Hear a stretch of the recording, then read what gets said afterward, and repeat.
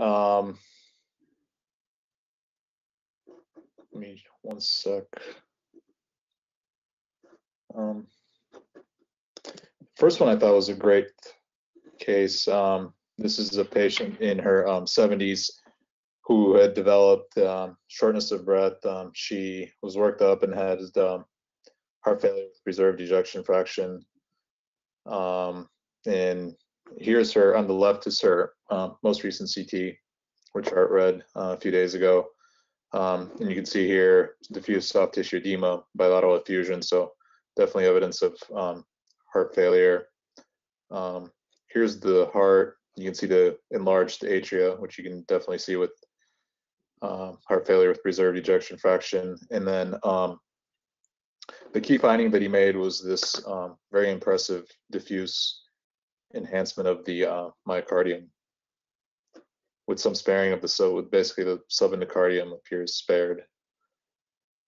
But so the clinical team was suspicious for AL amyloidosis and cardiac amyloidosis in this case, and with a restrictive cardiomyopathy, and basically he thought that this was consistent with the diffuse enhancement of the myocardium, which is something I hadn't seen. We usually diagnose cardiac amyloid on MR, but that makes sense to us because basically with amyloid, the deposition of amyloid in the heart, the problem is basically you have an increased extracellular volume, and that contrast can just build up, and so over time you can get diffuse enhancement. But here's on the right is a CT from a few months ago, I think. Yeah, from October, much earlier phase, and you don't really appreciate the enhancement. So this was actually almost confirmed. She has very elevated AL light chains in her serum, and she's going to get worked up further for plasma cell dyscrasias with SPEP and UPEP. I think they've already ordered those as an outpatient. Unfortunately, she did refuse. So to diagnose amyloid, you need she refused the tissue biopsy basically, and they were also going to biopsy her bone marrow to confirm to look for myeloma, but it seems like there's a lot of evidence this is amyloid diagnosed by CT with cardiac involvement. Have you ever seen that before? No. Yeah, I've never seen that before. It's interesting. Yeah. So the CT on the left, Peter, was obviously imaged relatively late. It was imaged. Yeah. Do you remember what that was obtained for and why the imaging was, relatively late compared to the usual CT we do? We image early, relatively speaking. I don't know, but it's interesting because it was done in the portal venous phase, which we almost never, we don't have that label on our chest CTs, but I remember seeing. So this is relatively late portal venous phase. I'm not sure why. I'm assuming it was done for shortness of breath, and obviously the effusions here may be contributing to that. I don't see amyloid in the lungs necessarily, but. Wow. That is so interesting. Yeah.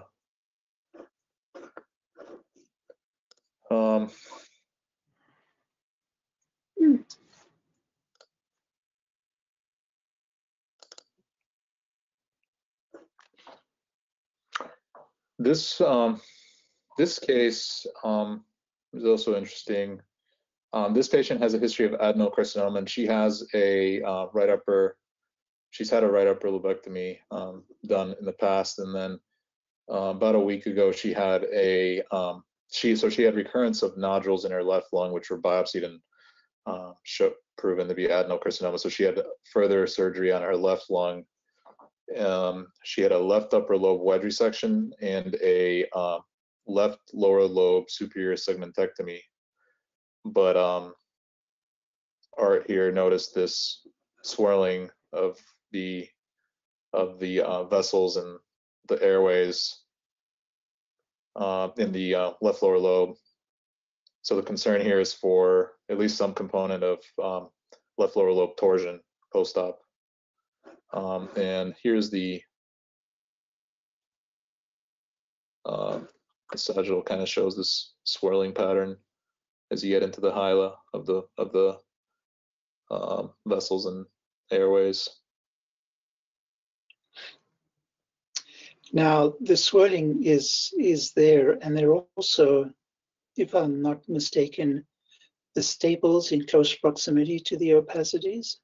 Yes, the staples are right there. So does the swirling affect just the lung parenchyma, and can we tell whether any of the bronchovascular bundles are twisted or turned as well? I mean, the bronchovascular bundles, yeah, it's a little tough without contrast, but you can,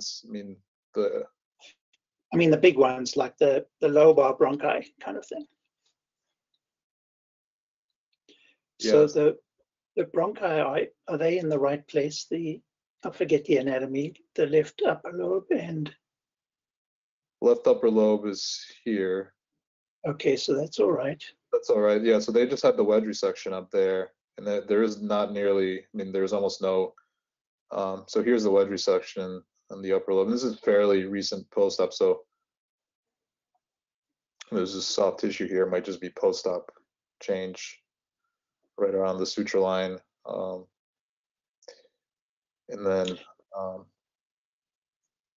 this What about the swirling, just reflecting how they happen to do that wedge resection so-called, and the stapling of the lung, could that swirling phenomenon just reflect that mechanical effect rather than the torsion of bronchovascular bundles as such? I don't know. I am not sure. Okay. There's no contrast medium on I tend not to see this type of swirling usually, but post up. But usually they don't image a week after the surgery too.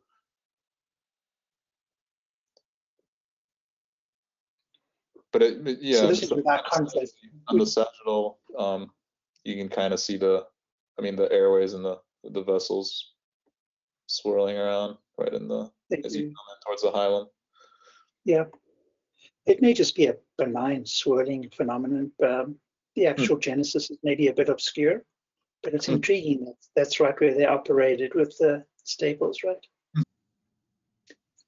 I can go anytime. All right.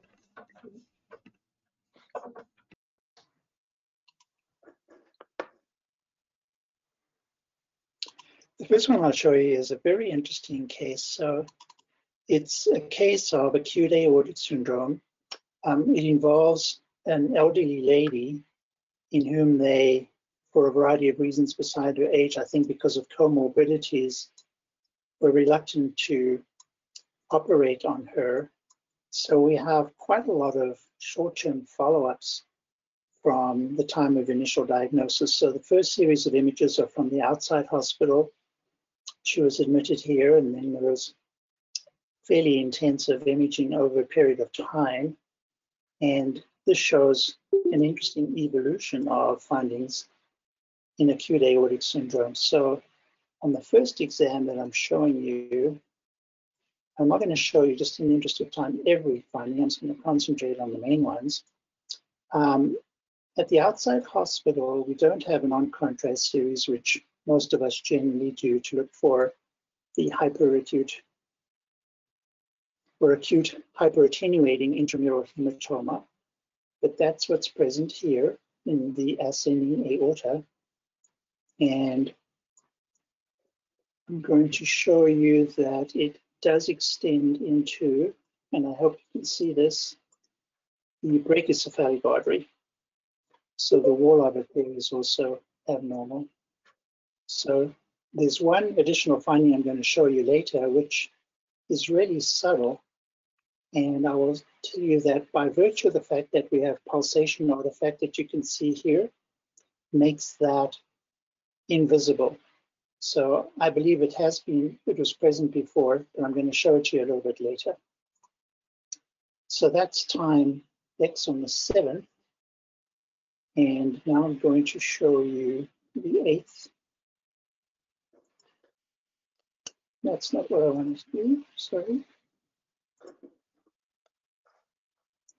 And now on the 8th, we have the same findings, but we also now have the appearance of pretty clearly involvement of the descending aorta with true and false lumens, which we didn't have the previous day.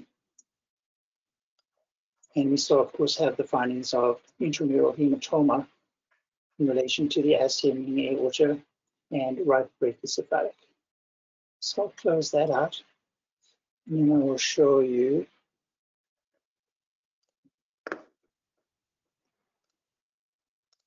I'm going to show you everyone in the interest of time. Time difference here is a couple days. And now you see that we have the development of pleural effusions and the amount of hematoma slowly increased over a period of time, over the days. And then we also had the appearance of and a slight progression of the amount of pericardial fluid. But what I want to show you here, and I'm going to show it to you again, is there's a very subtle finding here in the proximal ascending aorta, not too far above the aortic valve, in the medial aspect of the aorta. So let's go to the 14th now. And I want to show you that again. Now you can see it right here. It's really subtle, but there's a definite small contour abnormality, at least with respect to the contrast medium. It's almost like a little flap, as you can see there. So that turns out to be relevant because that is consistent with the so-called incomplete or limited aortic dissection. So over a period of time, the amount of intramural hematoma increased, the pericardial fluid increased, and they did decide then to operate on the person. So I'm going to show you some excerpts of the operation. And the one that's relevant to this observation is the fact that they found a tear along the ascending aorta, 2 cm distal to the left main ostium on the medial side of the aorta adjacent to pulmonary artery.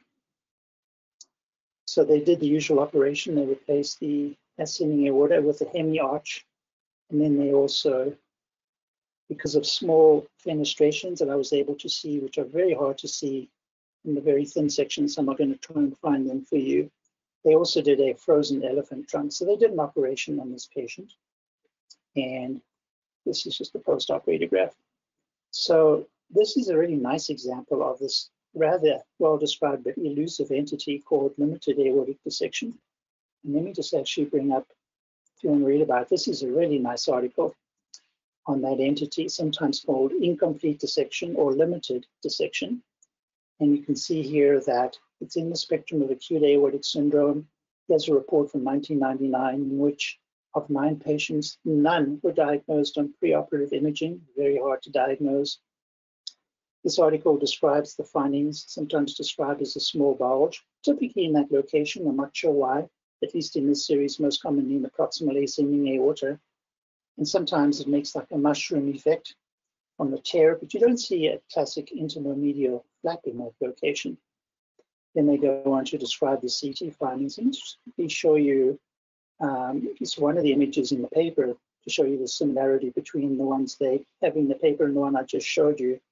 So for example, let's say, take this one, and I'm just going to try and make this a bit big. And we can kind of see that little defect is like mushroom-like right there, corresponding to what I showed you. So this is a rather elusive entity. It's really hard to diagnose, and a nice example of so-called limited aortic dissection. So there really is a flap there, and that's certainly where blood can enter the lumen. I wonder if I've not seen these in cases in the past because they're really hard to image. I'm sure I have had cases that I haven't been able to diagnose that. But now I think that the lesson here is if you see an acute intramural hematoma involving the ascending aorta, If you can, first image with gating, and then always look really carefully at the proximal ascending aorta for even subtle findings like that to potentially diagnose the concurrent so-called limited aortic dissection. And this shows, again, a nice evolution of cases of the involvement of the descending aorta. Any comments? I thought this is a really interesting case. I think it's a great case, and I suspect there's many of them we just can't see the defect or abnormality. Yeah, very much so. But you can see there. Yeah, no, for sure.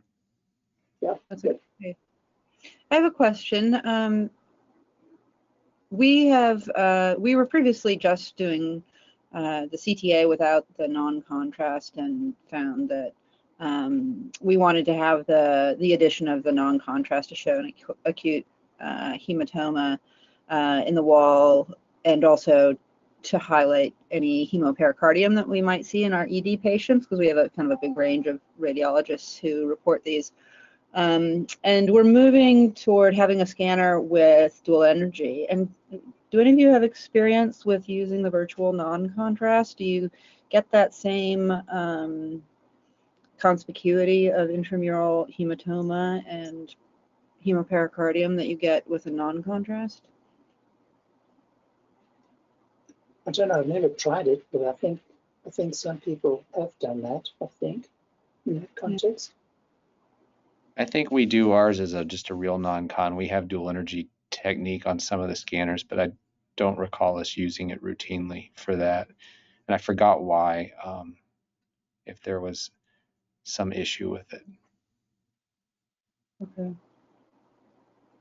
So Howard, I think this case makes the point that an extensive intramural hematoma that involves a big segment of aorta, as your case does here, is usually really an aortic dissection that hasn't manifested itself completely. And you know, the important thing, so you will get an intramural hematoma from a proximal defect and not show the full bore double lumen sign of aortic dissection if there's no reentry point distally. But once that reentry point distally occurs, then you will actually have contrast flowing in that channel that was previously just a stagnant hematoma. So I think most cases of extensive intramural hematoma really are forms fruste of aortic dissection. If you have ongoing imaging, you may actually show it evolve to a frank dissection. Yeah. So, you know, I think that the term limited aortic dissection is misleading here, because this is not limited. This is an extensive dissection that involves ascending aorta all the way through the arch into descending aorta. Yeah. Just limited imaging wise, or small or subtle, or imaging wise. Could you show the first page of that article so I can jot down the reference? Yeah. Well, the abnormality in the ascending aorta, when you first see it, appears limited relative to the usual intermedial flap that we see. And then, I forgot to mention, this is of course post-op, but notice how that very conventional intermedial flap developed in the brachiocephalic artery over the period of time, and where there was an intramural hematoma before. So not just the aorta, but also that artery. And that progressed over time to actually produce a pretty narrow lumen. Look how narrow the lumen of that true lumen of the carotid is right there. This being post-operative imaging that I'm showing you now.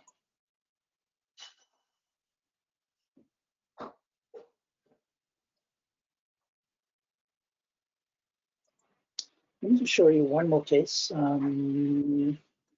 This one is kind of an interesting case, particularly from the trainee point of view, and it also is a case that also indicates how we should always remain humble. So here is a series of images. I'm going to somewhat arbitrarily show you one in the series. The difference between these two is 3 days. And one observation that we commonly make, and my residents make, which is just fine, is that there is new opacity in the basal hemothoraces. And the opacity sort of fades away. So some people use the term graduated opacity to indicate that the whiteness of the opacity just fades away. And on bedside radiography, when the person is recumbent or semi-recumbent, it suggests the possibility of pleural fluid accumulating. And it's a very reasonable thought, of course, when you see this kind of thing. Now, in this person, it turns out that in spite of the fact that we have the new findings, and the one thing that I do teach also is, in a general sense, if you see pulmonary vessels like this, you know these vessels are located in aerated lung. So this portion of lung is not atelectatic. But as I'll show you in a moment in this particular person, it turns out that these vessels here and these vessels here are actually located in the right middle lobe and the left upper lobe, because this is what the lower lobes look like. So they are pretty airless.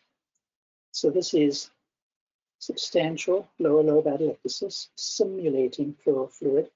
Yes, there's a touch of pleural fluid there, but the opacities on that bedside radiograph are due to the atelectatic lung.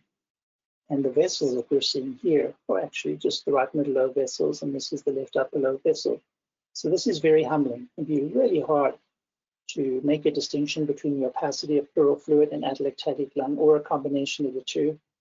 And I'm always fine with saying that we're not really sure how much pleural fluid is present, how much atelectasis is present when interpreting bedside radiographs. But this one was particularly interesting because these vessels are actually not in the lower lobes on either side.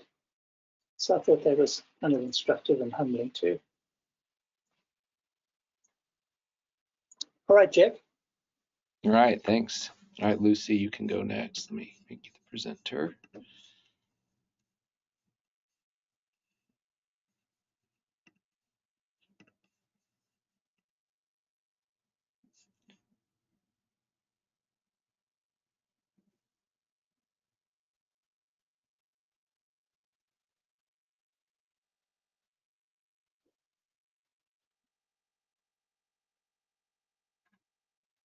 So Lucy, I don't hear you. You may be muted on your other line. Yep, now I'm on. There you are. Can you hear me? Yep, Yeah. I'm clear. Okay, so this is a follow-up CT scan for a patient, a woman who's in her 60s, who has, as you can see, quite extensive bronchial wall thickening, as well as bronchiectasis. The airways are larger than, when you can make out the accompanying vessel. They're definitely larger than the accompanying vessel. And as we come up, there's quite a lot of mucus plugging. I'll just put it on soft tissue windows here, just a second.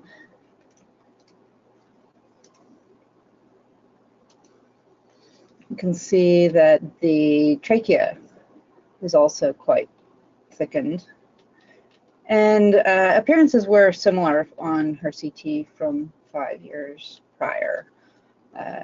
And she's followed by a pulmonologist, and she has a history of ulcerative colitis, which we know is associated with bronchiectasis. But this is really quite a florid case of bronchiectasis with bronchitis and also tracheitis.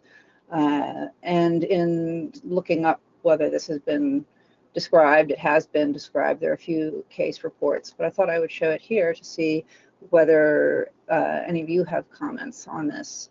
Have you seen this? Would you entertain other diagnoses?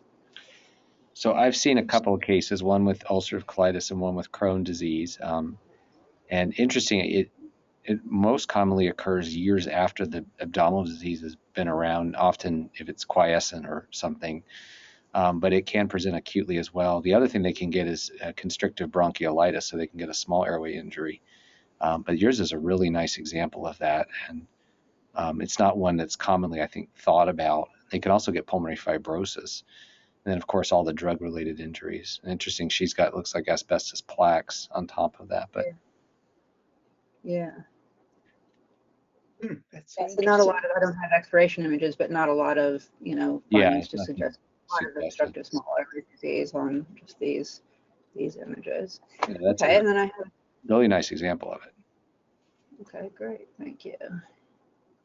And let me just bring up my next one.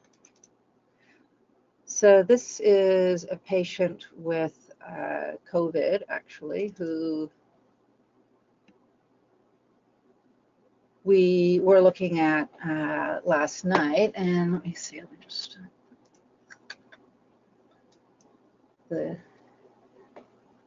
astute will have seen a keyword, but so this is the initial. So he had some X-rays coming up, with some moderate COVID that got worse, and then he had this chest X-ray with these apical pneumothoraces. You can see that there's air outlining the aorta here, so suggesting maybe some pneumomediastinum, which he later we could see.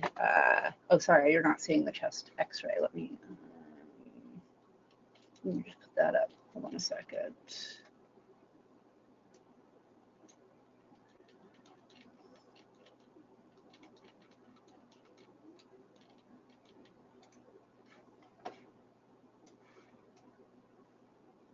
Right, so here's his COVID pneumonia, looking pretty typical, right? And then this is just the next day. He presents with these pneumothoraces and probably a little bit of pneumomediastinum. He had a what was thought to be a fairly traumatic intubation. And then on CT of the chest a few days later, this is maybe 3 days later, we can see really extensive subcutaneous emphysema and pneumomediastinum. He has chest tubes for these pneumothoraces that he developed. And the initial, it's really under pressure, isn't it? You can see it's really, kind of compressing the mediastinum and extending into this extra peritoneal space that we know about. Dr. Mann, you'll remember that case you showed on Twitter. And then this was his most recent one, which is the one I saw. So this was done, of course, like at 10:30 at night. And before you leave this one, can you show us, if you don't mind, can you show us the trachea and its relationship? The endotracheal tube in relation to the trachea and so on? Yeah. So here is the trachea with the endotracheal tube within it. And it's a little bit pressed against the anterior wall, isn't it? I'll put on a coronal image here. I mean, a sagittal image to show. It's really kind of pressed against there, isn't it? But no defect in the large airways that we could see. And then looking, where I thought it was most obvious was in the coronals, looking at the right middle lobe in particular. We can see the visceral pleura here. And then there are these locules of air, which look a bit non-anatomic. And then tracking back, we can see, a little vessel with a paired bronchus, and then a pulmonary vein, another pulmonary vein here with air just surrounding it. And you can follow that all the way back to the mediastinum. So I thought this was a really nice example of pulmonary interstitial emphysema with the Macklin effect, probably ruptured alveoli, which, Kirsten Young, I think, is here. She's my one of the pulmonary fellows who's sort of hanging out with me this week, and she was saying, I always say pneumothorax first, and I was like, oh, that's weird because this is pneumomediastinum. And when I went back, I'm like, no, he did present actually initially with pneumothoraces. So I'm thinking that this is an alveolar rupture with pneumothoraces, and then also Macklin effect causing pneumomediastinum. So I just thought I'd see what you had to think about that. You all had any comments?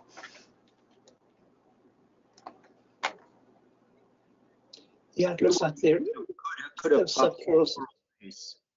So with Macklin's original description, what he talked about was pneumothorax derived from pneumomediastinum, derived from the interstitial pulmonary emphysema. So the interstitial pulmonary emphysema decompresses into mediastinum. Mediastinum can rupture into pleural space. He emphasized that it doesn't go the other way. You don't get pneumothorax leading to pneumomediastinum. But you commented on how distended the mediastinum is here, so that really sets it up to rupture. So that's another pathway. It could have been pneumothorax via pneumomediastinum.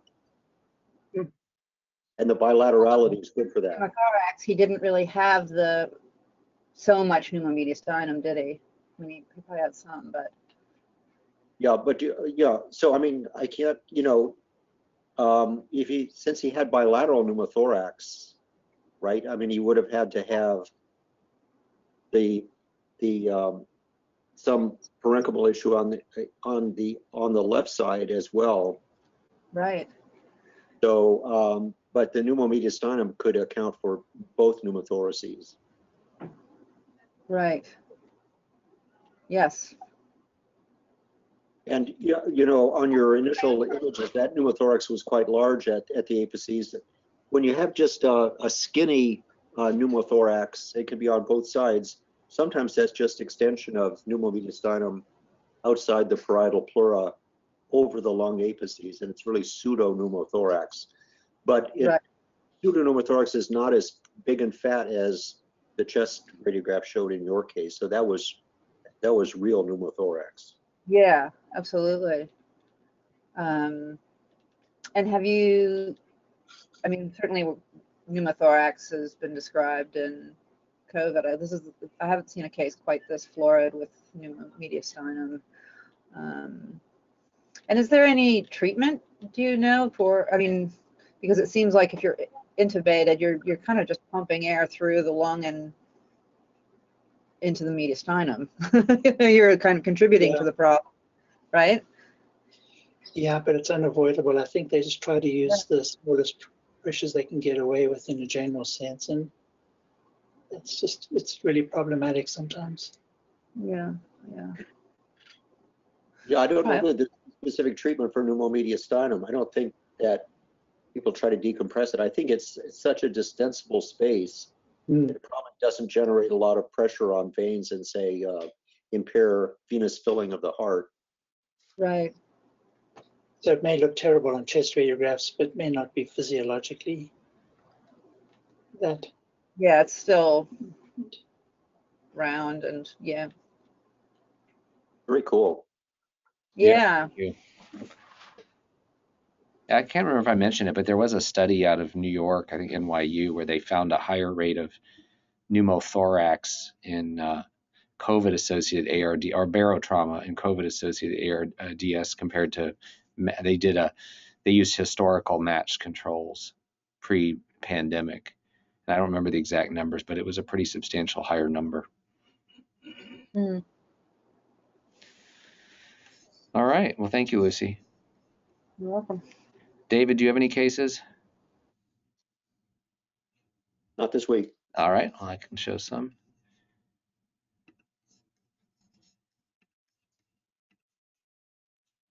All right. It's going to be start with a little bit of vascular stuff again. So this is an interesting case. We don't see a lot of CTs of VADs. This patient has a HeartMate 2. I don't have a radiograph. Chronic heart failure, and the HeartMate 2 is, just to refresh everyone's memory, is this big pump down here. It looks like this, and it's usually put in the upper abdomen. And then there's a metallic limb with a little flexible limb that's sewn into the left ventricle apex, right there. Actually, it's got a metal limb going to it. And then on the right, there's the outflow limb, which has the flexible portion here called the bend relief. I know Travis has talked about this. And that's anastomosed into the ascending aorta. And this was a previous study, and you can see there's the anastomosis. It looks really good. They put some packing in here to prevent adhesions and stuff. There was a little bit of irregularity in there, and he had a history of a previous VAD that had to be replaced because of thrombus. And he had a known drive line infection. You can see there's the drive line, and they're just down here. I'm sorry, that's the the driveline's down here. You can see there's some stranding around it and some soft tissue thickening. So this was a known staph infection, and he's been on treatment for that. But he presented recently with the alarms for high pressure flows. And then interestingly, in the emergency department, developed some abdominal pain. So you can see the site of the driveline infection looks a little bit better. But what's kind of cool is if you look on the outflow tract, there's some new areas in the bend relief of filling defects. So there's the lumen, and now we've got this little filling defect there. There's another one up here. There's some of that irregularity that's increased. And then right at the anastomosis, there's looks like a little thrombus or something hanging out there. So this is presumably all thrombus forming in the bend relief and the anastomosis. And I think the explanation for his abdominal pain is right back here. We're a little early, but most of the spleen is fairly enhanced, and we have this nice wedge-shaped area. So presumably a splenic infarct from an embolic event. But I just don't see a lot of these imaged typically post-procedural. So these are kind of the things you're looking for is pseudoaneurysms, dehiscence, which of course could be catastrophic. But when the device picks up slow, sluggish flows or elevated pressures, you kind of want to look specifically at the outflow tract to make sure there's not a mechanical obstruction, or in this case, thrombus. And this may be infected, but given that he's got this chronic staph infection of the driveline, which he is on suppressive therapy for. This is something I haven't seen in a long time. This was a patient who presented with acute myocardial infarction and severe heart failure, and was actually beyond a VAD and got a total artificial heart. And this is what it looks like on a radiograph. It's got 4 valves, and that's how you can tell, and then 2 balloon-like structures. It's called a Syncardia. And I'll show you some images of it. So this is what it looks like, or sort of what it would look like here. So there's 2 ventricle pumps here, and then they're externalized, and the patient carries around a system that manages the pumping. And they're made out of silicone and stuff. And this is sort of what they do. So the native atria are still there, and they resect the ventricles and put this in there and connect one to the aorta and one to the pulmonary artery. And then on this one, this is the external, called the Freedom here, the one here, but this is what it looks like here, and you can see there are the 4 valves. But what's kind of cool is I've never seen a CT of one. So this patient, you can see, has an open chest, has a pneumonia, but you can actually see what this looks like on the anatomy. So there are the 2 prosthetic ventricles that we showed you with the little balloons. You can see they're filled with air. And then you can see where there's the AV valve there connecting to the right atrium, and there's the AV valve here connecting to the left atrium, the aortic outflow right here. So there's that aortic valve going to the ascending aorta, and then the anastomose, the right ventricle to the pulmonary artery there. So it's really it's a total artificial heart in the sense it's 2 ventricles, artificial ventricles, and these can be used as a bridge to transplant. I guess it could be destination therapy, but I don't know about that. Again, I haven't seen one of these in, I think, a really long time. We just don't do a lot of them. But as our transplant program grows, I suspect we may see more of these. But this was kind of cool to see one of those. So it's called a Syncardia. And if you ever see someone who looks like they have these 4 big clunky heart valves and gas in a bad place, that's all that is. All right. Let's see. This was kind of a cute case, and something I don't think I've seen very often. We don't CT a lot of patients with asthma routinely, but this was a trauma. It was like a motor vehicle crash, a young woman in her 20s, and she did carry a history of asthma. And I found that out because as I was looking at her scan, I noticed, for example, this little, let me blow it up a little bit, this little irregularity of the tracheal wall. And then as I went down, I saw another one. And then there's just a whole bunch of these little tiny outpouchings in the tracheal wall. She had the bronchial little diverticula. We see these all the time, almost in everyone, it seems like, or at least older patients, and tend to just ignore them. But she had more than just that. She had a little bit of irregularity of these airways out there. I thought the folds were a little thicker and maybe just all related to her asthma, but I thought she had some other little outpouchings it was down in the middle lobe, maybe it was one. Yeah, right here in the origin of the middle lobe. Some of that may be secretion, but to me that looked extraluminal. So I think she's got all these bronchial and tracheal tiny diverticula. And I've seen really bad ones in patients with cystic fibrosis. We've seen tracheal diverticula all the time, usually right in the right retrotracheal space. They usually occur right about up in here and maybe a little lower. But I've not seen that in asthma. And I don't think her asthma was particularly bad. I didn't see it, but we just don't image them. I'm curious if people have ever seen little tiny tracheal and bronchial diverticula aside from the ones we almost always see at the carina.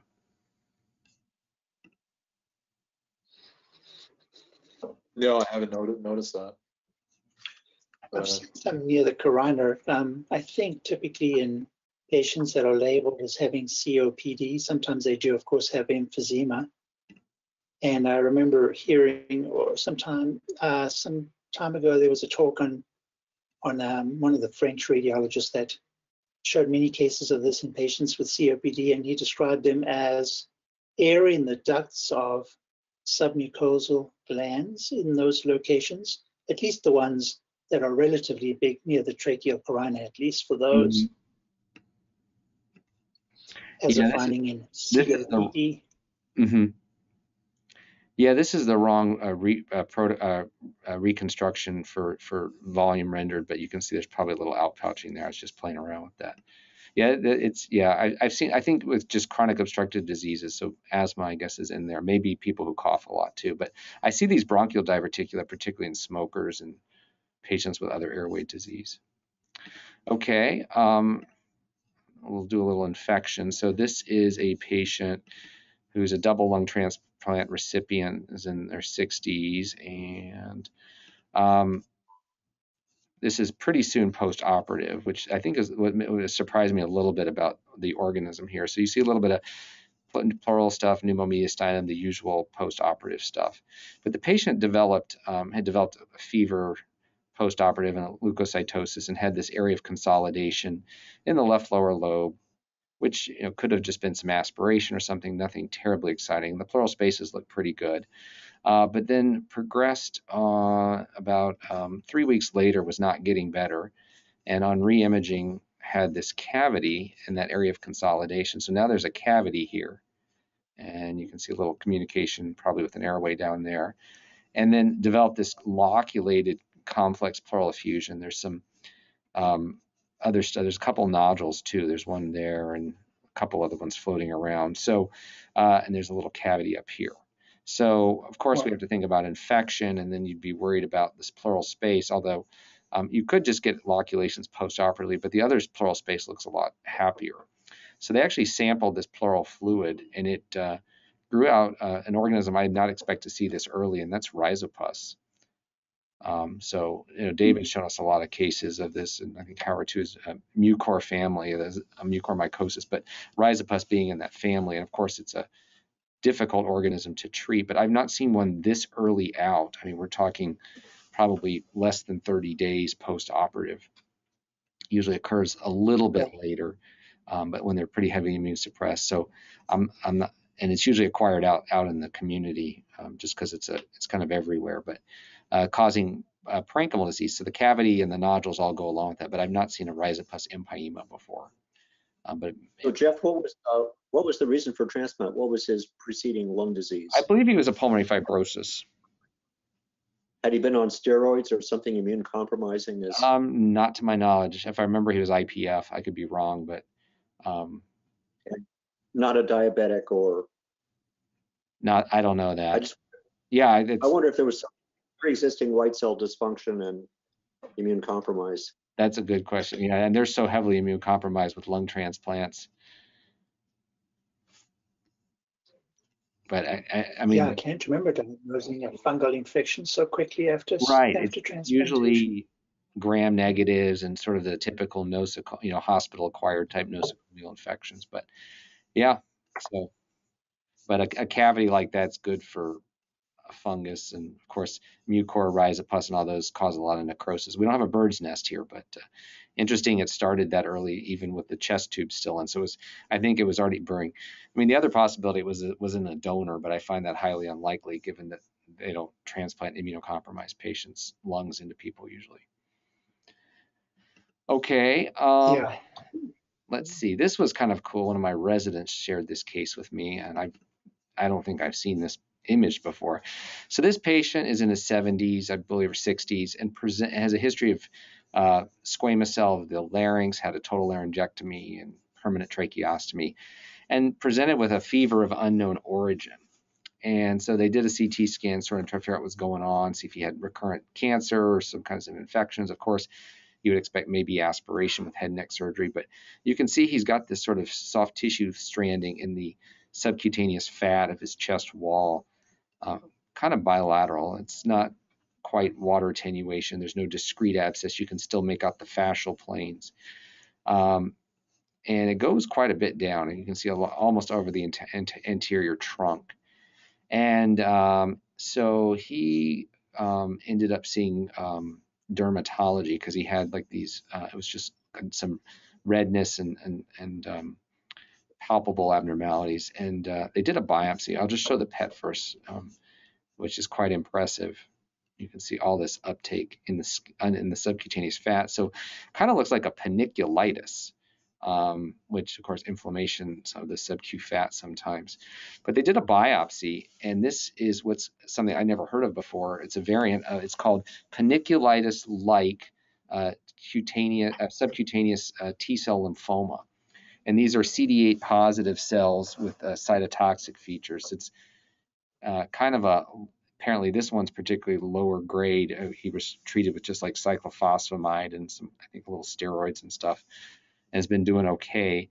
But it's it mimics panniculitis, and so it's actually a term they call panniculitis-like T-cell lymphoma. I've seen T-cell lymphomas before in the skin or cutaneous lymphomas, but usually they present as solid masses, and I've not seen it present like this. So this was kind of a really cool case, and the PET kind of made it nice as well.